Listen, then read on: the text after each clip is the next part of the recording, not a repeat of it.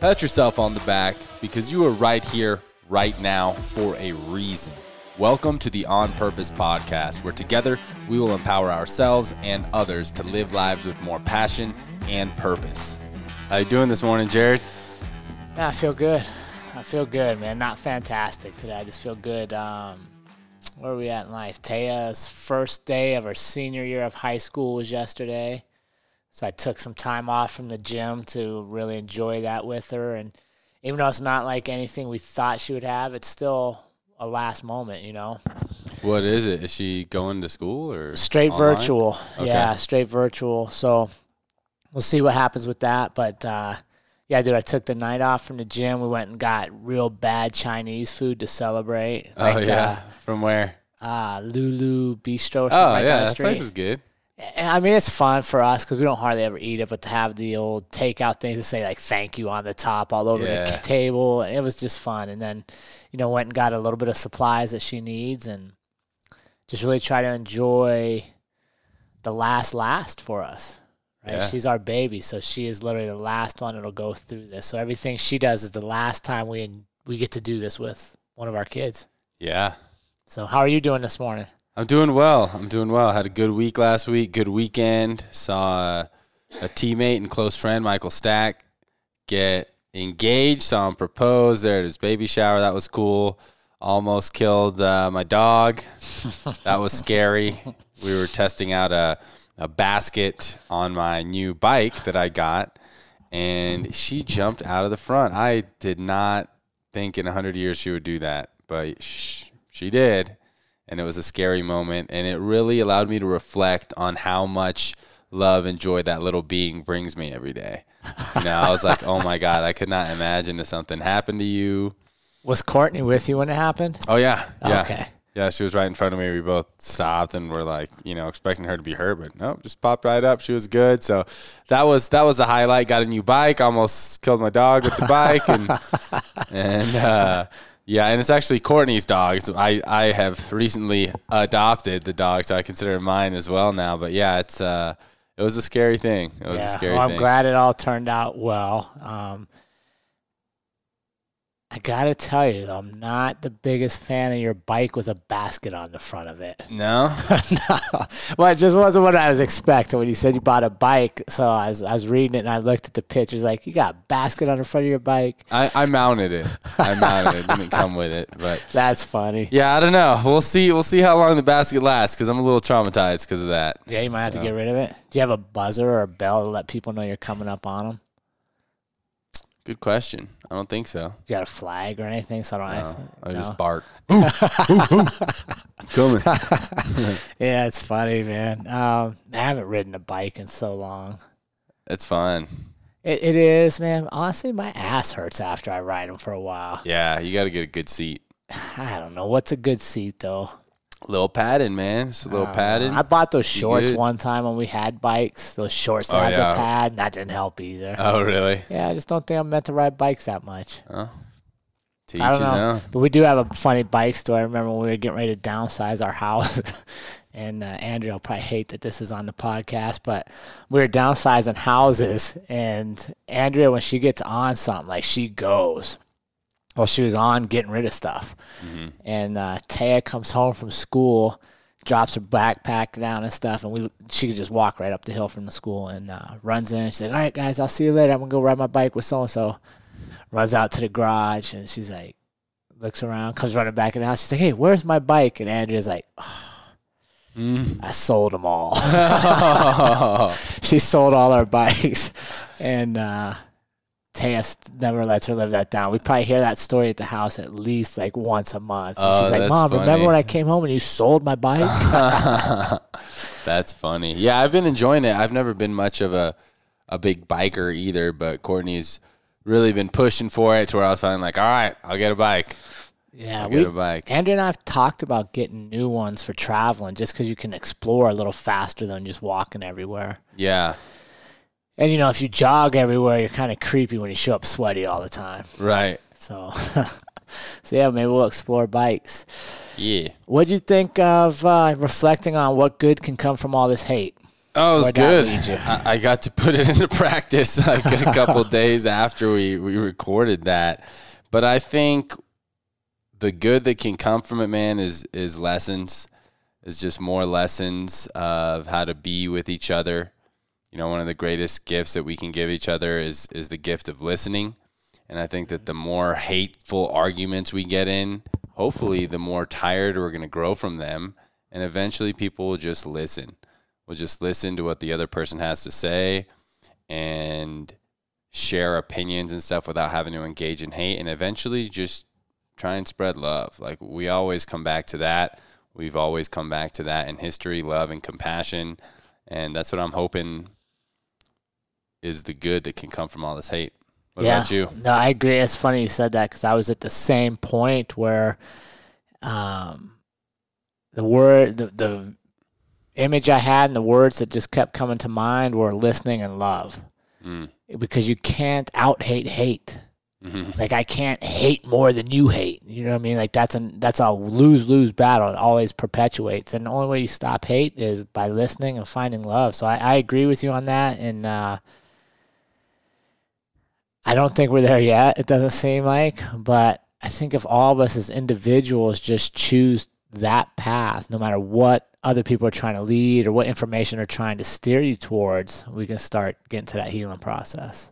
Yeah, I agree. I shared a fun Facebook post last week after this episode saying that I have love for Donald Trump and Joe Biden. Oh gosh, how was that received? It was interesting. There was still some arguments that happened in my comment thread, not even between me, and that went off topic, but people were asking questions, and that's what I wanted. You know, of course, there was some sarcasm of some people being like, what could you possibly love about Joe Biden? What could you possibly love?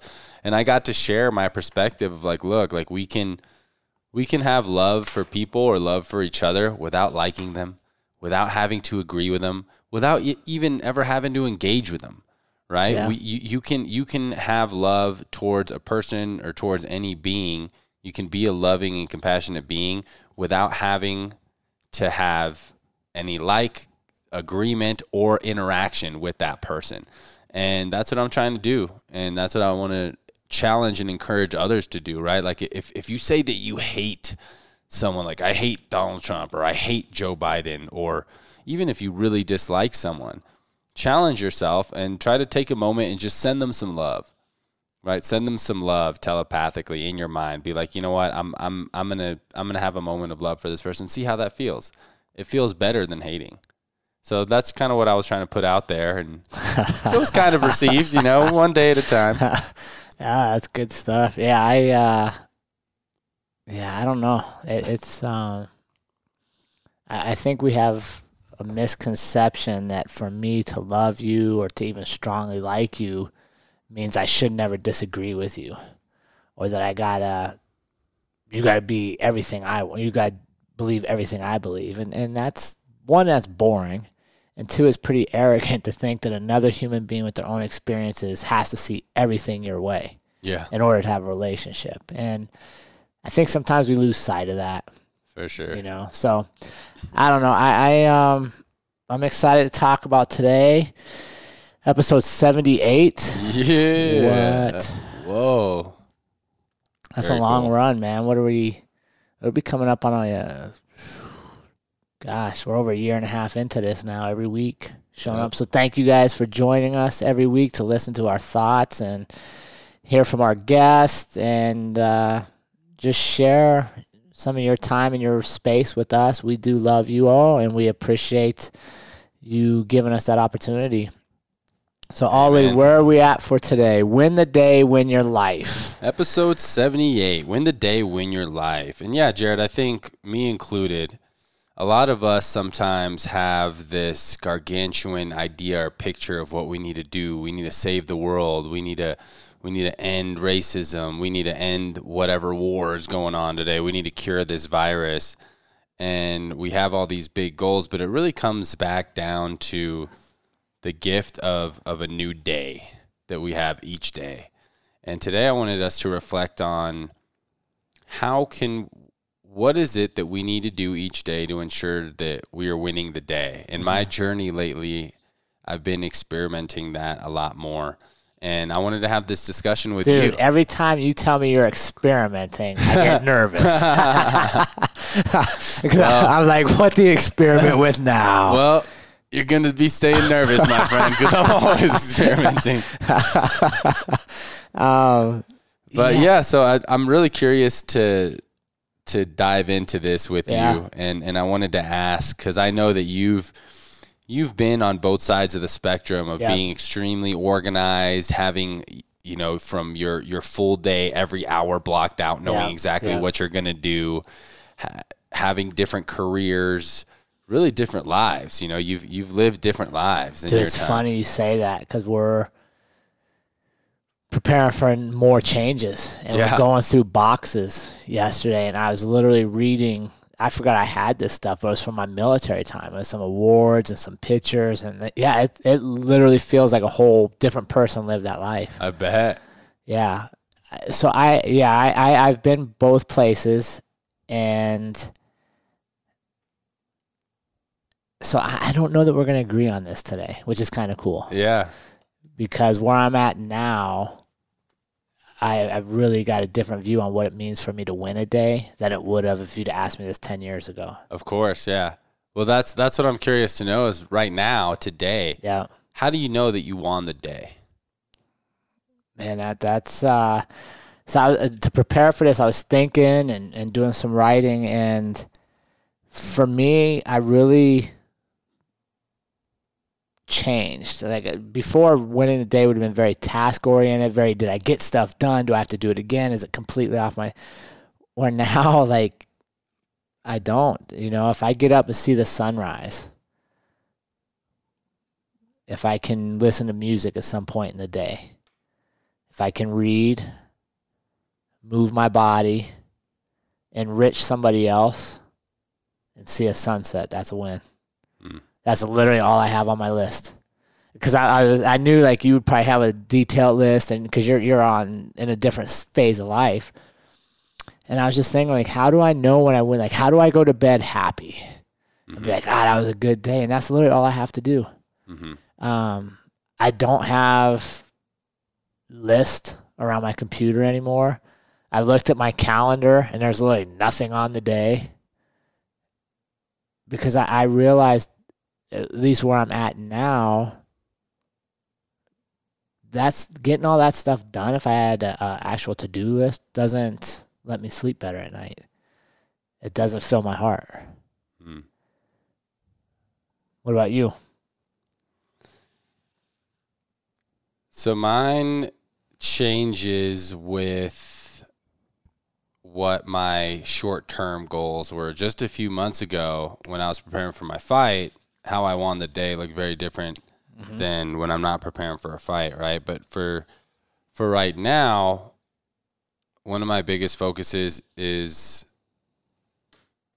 increasing my spirituality practice, as well as, of course, my business. So I have my Be Your Best daily journal from B Nails, and I put about 5 what I call power list tasks. I got that from Andy Frisella. Yeah. Power list tasks of 5 things that I got to do to win the day. And one of them will be at least 10 minutes of meditation, 20 minutes of yoga with Courtney, because I find that doing both of those, it really does just like center my day. And then the other 3, and then there's one, I like to do at least 12. I have 12 little check boxes, and I'll work with timers. 12 sessions of 20 minutes of straight focus on whatever tasks I have on my business to-do list. And then the other 2 are interchangeable. It's usually something fitness, moving my body, and then the last one is interchangeable. Sometimes it'll be an act of kindness, a DAGRAT interview, something like that, or just another task. But yeah, typically I put 5 things on there, and lately, I really feel like I've won the day if I've gotten my work done, a workout, meditation, and a little bit of yoga. That's where I'm at today, but it definitely changes over time. But I think that's important in the stuff that you have on that list, because I think some people maybe hear hear the words to-do list or a power list, and they think it has to be tasks that are done every day. And I used to do that. Like you were saying, I used to have every hour blocked because I worked for a guy that had access to our calendars, and he only viewed you as productive if you looked busy. It didn't matter if you actually produced anything. And I think that's kind of a fallacy people fall into with the whole grind culture and the hustle culture that I think we're moving past now. I think one of the things that's going to come out of all the chaos currently going on the backside when we do progress out of it is that people are going to realize that whole hustle, grind culture, be busy, busy, busy, wasn't really fulfilling for a lot of people. Yeah. And in the end, you question what it was all worth, right? Because you had all these hours away from your family and your friends, and you missed all this and that, and really, what was it worth? Was it worth the sacrifice? I think a lot of people are going to prioritize more of what we're talking about here, and that self-reflection, the meditation, the quality over the quantity. And if you remember back to the very beginning of this year, I forget which episode it was, but one of my goals for the whole year was to slow myself down and to create stillness. And I think your to-do list or your power list kind of reflects your habits, honestly. If you look at it and really self-assess, which we've always talked about, right? Self-assess, know who you are. If you don't have the habits to get stuff done, if you're lazy by nature, if you're a procrastinator by nature, your to-do list probably needs more tasks for a while. But for where I'm at in life, like, I don't have a problem getting things done. I have a problem slowing down and enjoying them. Mm-hmm. So my how to win a day reflects more on, did I slow down and enjoy my day and enjoy the moments? Mm-hmm. Or was I trying to get through to the next thing? And I think it's okay to change. Definitely.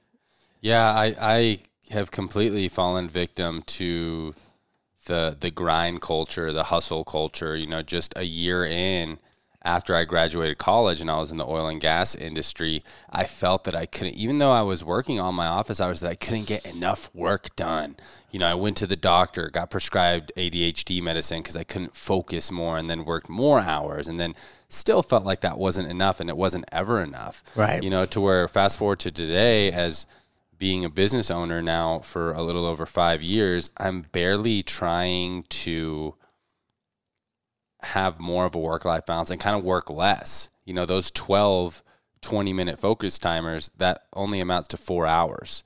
But you'd be surprised in an 8-hour day how difficult it can be to get that of 12 20-minute sessions of straight focus. And I feel that on the days that I do hit that, which is most days, that's a good amount of work. Sure. You know what I mean? To 4 hours of straight focus time total cumulatively, but you'd also be surprised how quickly the day can go. Like, stuff like this doesn't count towards that time. It's mainly of me working on a specific task on, like, my B-Nails task list.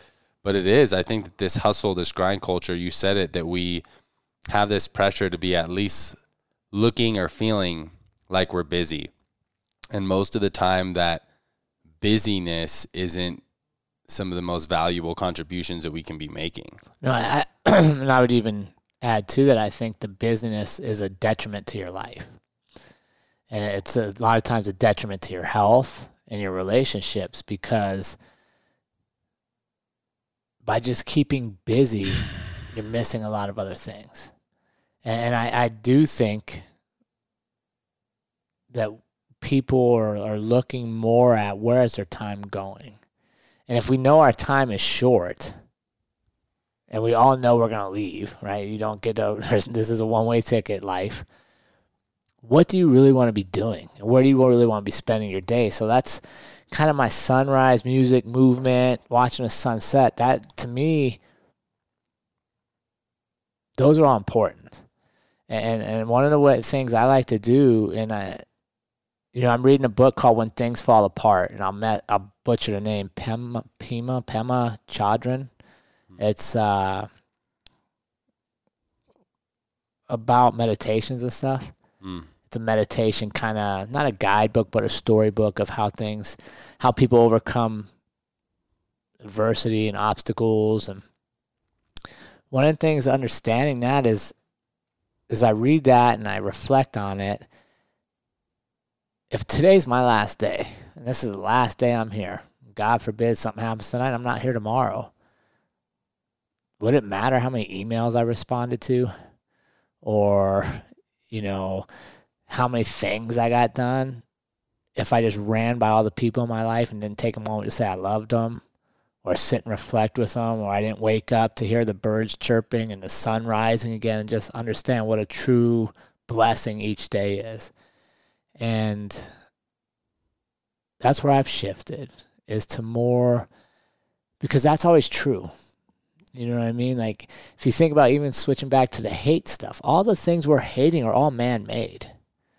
They're literally all societal. But if you stop and watch the sunrise and the birds chirp. Yeah. No one's ever like, man, fuck the birds. Right. The birds ain't pissed at you. The birds ain't arguing with each other about, whose nest is bigger. For me, it just reminds me to really enjoy these moments. And I would say a challenge for our audience and our community is to really reflect for themselves, what do they really enjoy? And how can they bring more of that to their life?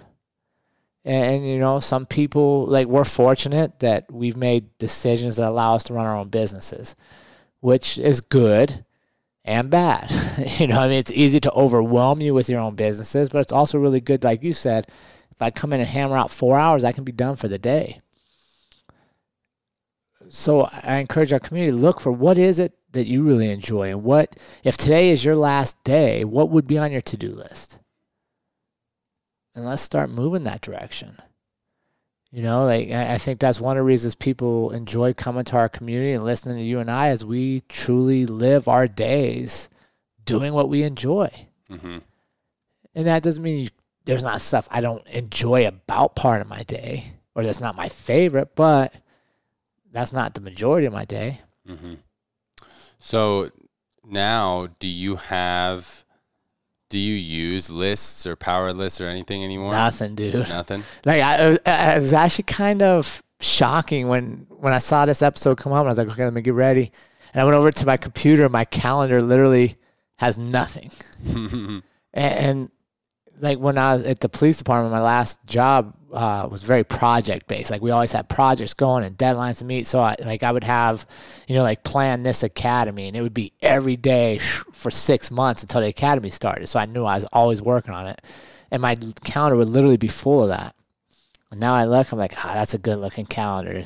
What do I want to do today?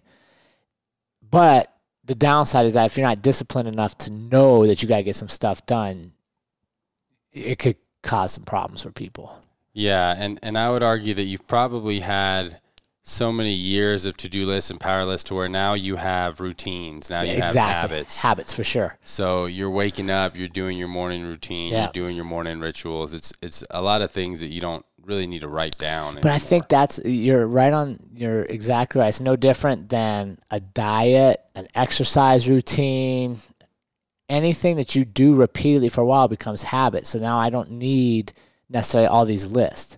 But if you're a person that is struggling to get things done, power lists are a great thing to get started. But I also don't want people to find them to be a crutch, right? And as soon as they don't have their list, they're incapable of doing it. No, you're not. Like, your goal, at least in my view, is, it's like we talked about this, community in our classes. Like, I don't necessarily want somebody to do a power list for every day for the rest of their life. Like, at some point, they should develop the habits to move past that. And I think that's just where I'm at. Yeah. And I always like how you bring up seasons. For me, I wasn't doing lists for a while, but I was, on 75 hard. Yeah. I was doing that every day. Which created structure. I was training which created structure, right? But like a couple episodes ago, seasonal kind of fell off a little bit to where right now, I want the lists. They're helpful to me, to where even though some of these things, and so with how I use these lists and power lists are for things that I haven't yet developed a strong habit of. Like for me, I don't need to put go to the gym on the list. I don't need to put eat healthy, drink water. But the meditation piece for at least 10 minutes, I do.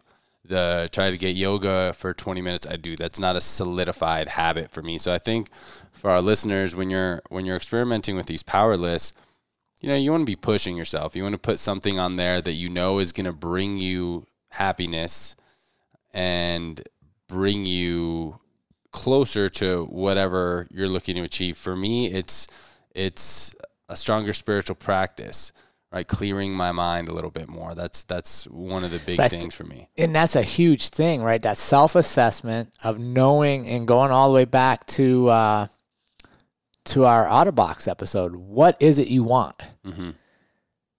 Because I'll be honest, if you don't know what you want, you can have all the lists in the world, but they might not be like, where are they taking you? Mm-hmm. Right? So know what you want. So like for me, I really want to enjoy relationships around me.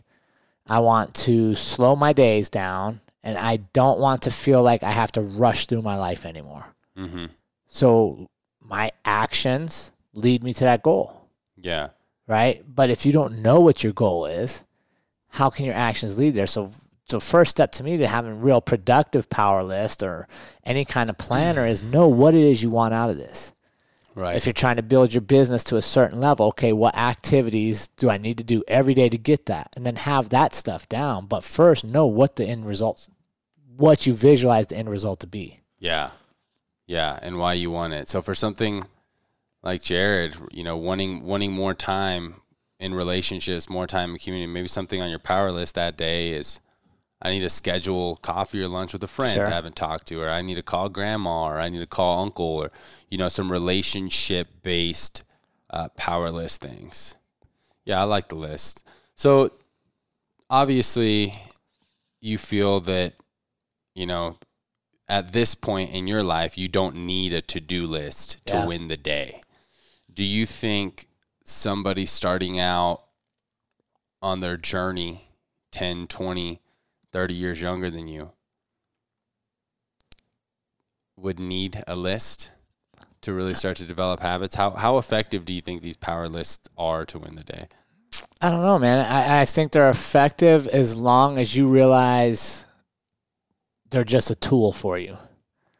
You know what I mean? And you don't let it run your life. And what I mean by that is kind of like probably the easiest analogy for me right now is social media. When somebody posts on social media and they post and then they go back and watch the results. And if the results aren't what they wanted, then it gets them down. And they question themselves. And do I not look pretty enough? Is this not the right picture? Right? They go into this dark when it had nothing to do with them. Right? So if you have these lists, just use them for what they're a tool for you. They don't run your life. Just like technology doesn't run our life. Like you're in charge of it. And I think that's the downside to people having lists is then if something happens, like remember, you're not in control of everything. So what if something derails you on number 3 and that's as far as you get and you had 8 things? Well, now are you beating yourself up psychologically because you had 5 more things you didn't get done? Or is it negative self-talk? So I think it's a double-edged sword. It can help develop habits if you keep it in its place.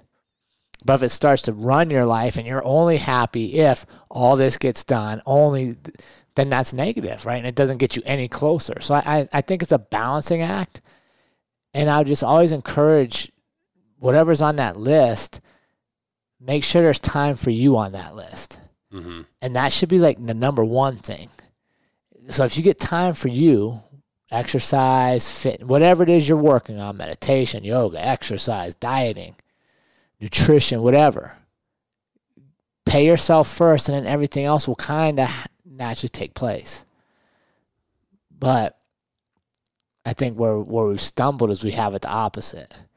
Right, and that's why you see it in our nation's fitness and stuff as we prioritize all the stuff bosses want done, all the stuff everybody else wants done, and we're way at the bottom. And then inevitably, we don't get to it today. We don't get to us tomorrow. We don't get to us next week or 6 months or a year. Mm-hmm. And 20 years down the road, you have a body you don't recognize that can't fight. You know what I mean? Like it just goes that route. So I would just encourage if we have younger people that are like, okay, I need a list to develop these habits, make sure you are at the top of your list. Yeah. Because if you're not healthy, if you're not mentally well, all the other stuff does not matter, in my view. Yeah. Yeah. Amen. I want to talk a little bit about some of my readings this morning, the past couple mornings. I'm reading this book. I can't remember the exact name right now. It's either The Art of Happiness or The Secret to Happiness, and the Dalai Lama is on the front of it. Yeah. And it's like this PhD guy who interviewed the Dalai Lama for a while. And the Dalai Lama talks about the principles of Buddhism and how the primary purpose of Buddhism, the primary purpose of human beings is to seek happiness, And he talks about the differences between, pleasure and happiness are two different things. So he talks about how in order to be in a state of consistent happiness, the primary thing is to have a calm mind. He talks about how that's kind of the primary thing, a calm and content mind. So in our society, when we're like me, taking Adderall, trying to get a ton of things done, drinking coffee, trying to answer as many emails as we can, trying to do, which is good in a calm way. But if we consistently get in this cycle, it's really hard to maintain this state of happiness because we're not calm, we're not relaxed. And that was a big eye-opener for me. Interesting. Well, and not only are you not calm and relaxed, you're actually doing negative damage to your body, right? Your cortisol levels are high, you're under stress, you're stressing your heart. For what? You could literally walk away from that computer and them emails will be there, right? And trust me, I'm guilty of this. I remember sitting and you know, as soon as the email come up, you're like, boom, right away. Dude, why? But we were just conditioned that way, right? We were literally thought that was the best way. If I can respond as fast as possible, that will make you my best customer. And we were slaves to this. And we pay a price. We pay a price on our health, our mental health, our mental fitness, our spirituality. And it's funny, I think, reflect on this for a second. So in this book I'm reading, the last meditation was about loneliness and all the things we truly do to escape just being lonely. And part of it was our work, right? Part of like for some reason we've gotten this idea that loneliness is bad. If you say you're lonely, people feel sorry for you and they want to be like, oh, what can I do for you? And actually loneliness is good because it lets you sit with your own thoughts and your own mind and reflect on your own world. But we are so quick to be distracted, right? It's talking about it, like if you're in a conversation, there's like a lull. The first thing you want to do is like grab your phone and see if something happened, or you'll be watching a movie and halfway through you're on your phone, or and we just don't sit. So do you think that sometimes we have these to-do lists to avoid those moments where we just kind of feel lonely? I think some people probably do. For me, I don't think that's the case.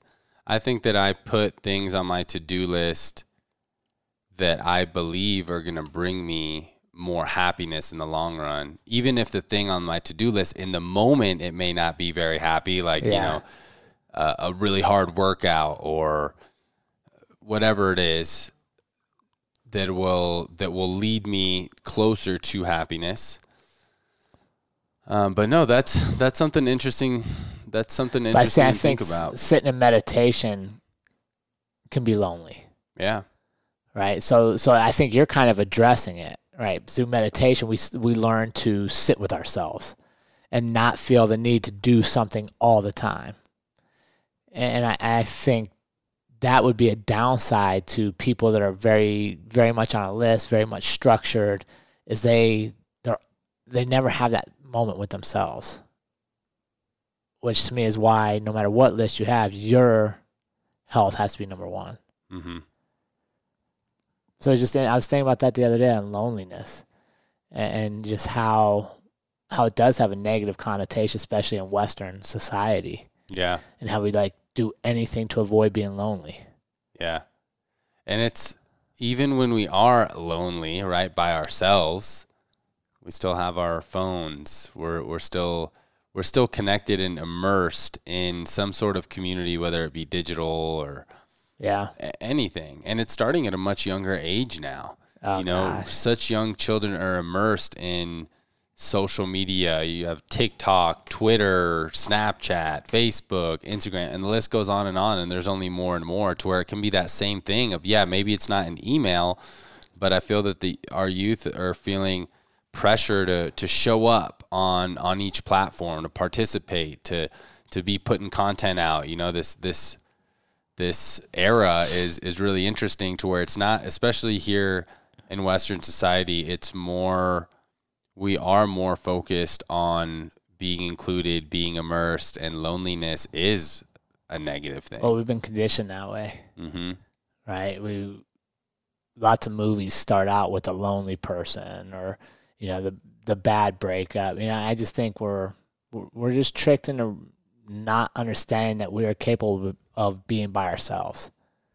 And especially for Andrea and I with, Trey now off to college and Taya hardly ever at home, I have more alone time now in my life than I've ever had because we had our kids young.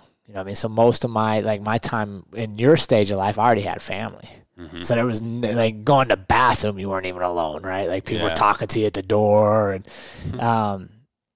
so I'm really in exploring loneliness and just being by myself a lot.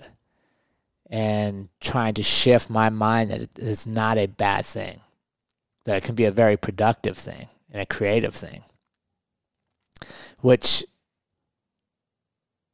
kind of ties into what I wanted to say or talk about is, how do you feel on the days you don't have your to-do list or you don't complete it?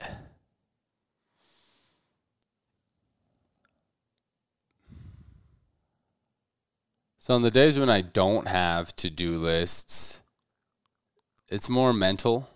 Like most weekends, on the weekends I won't have to-do lists. Maybe if I go into the office for a couple hours, like I have what I need to get done.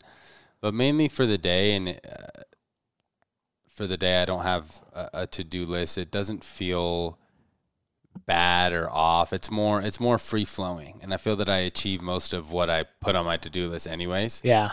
When I don't achieve everything on my to-do list, it depends on how much, right? If I'm at 3 out of 5 or 4 out of 5, it's more of a like, all right, kind of get your shit together kind of thing. If it's 1 or 2 out of 5, then it's like, where the hell did my day go? And that's usually an indication that something's up. But I feel, Jared, that I've kind of graduated from really beating myself up and being super hard on myself. It's really, really rare that happens anymore. Yeah, but that's like you said, graduated to it, mm-hmm. which means at some point that was what we were doing. Oh, for sure. Right, and I think a lot of people start that way, and that's when to-do list, power list, whatever you call it, is not good for you.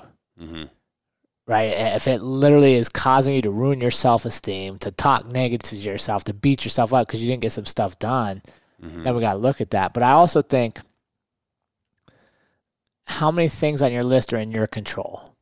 Most. Right? So that's a good to-do list. But a lot of people will have things on there that they don't really control. Right. Because what if the world throws something in the middle between 3 and 4 and you never get 4 through 8 done? Mm-hmm. Well, things came up. And that's why, like, for my stuff, I control it all.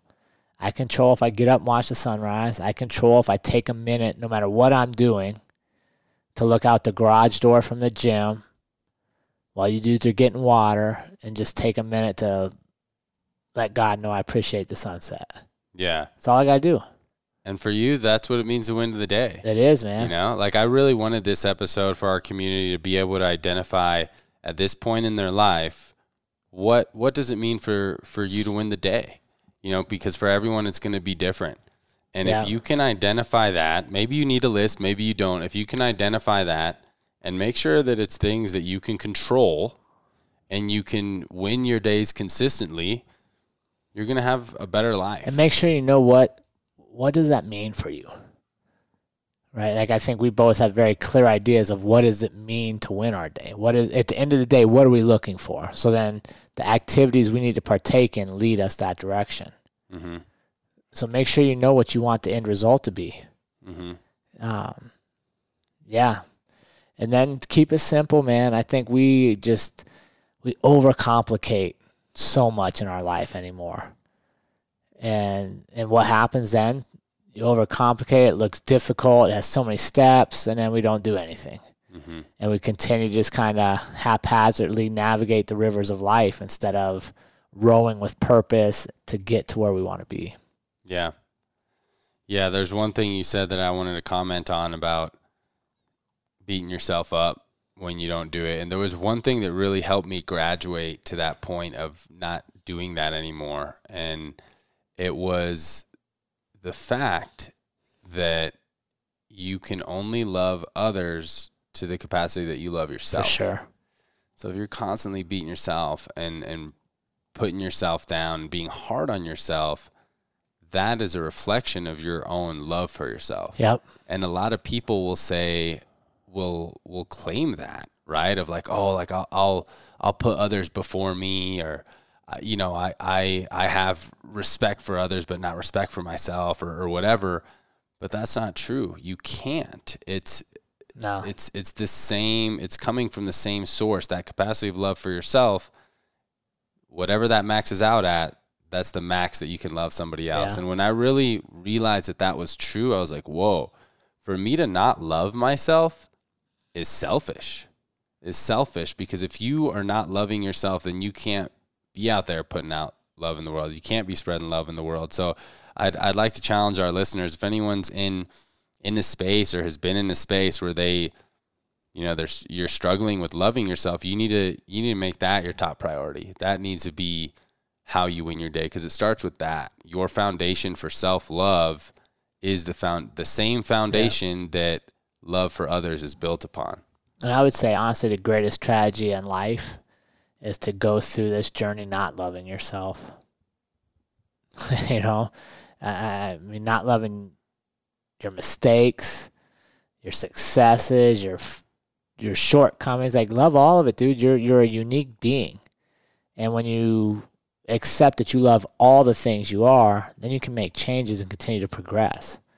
And we have plenty of episodes in the past where we offer them some tips and different things we've done to really explore who we are, what we want out of life, and to really get comfortable in our own skin.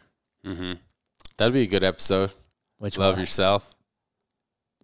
Have we done one like that? Yeah, we have one called Love Yourself. Oh, shit. Well, we need to go so. back Check to that out. one. Yeah, we'll have to pull it up and see. But I think this episode's perfect for where we're at in this time. But then again, I think all our episodes are perfect, so I might be biased. But if we all take individual ownership of our days, and within that days we focus on making ourselves better, and we have some component of giving to others, we can start to overcome hate. Yep. Right? Because if you think about, how do people get to a point where they just hate so much?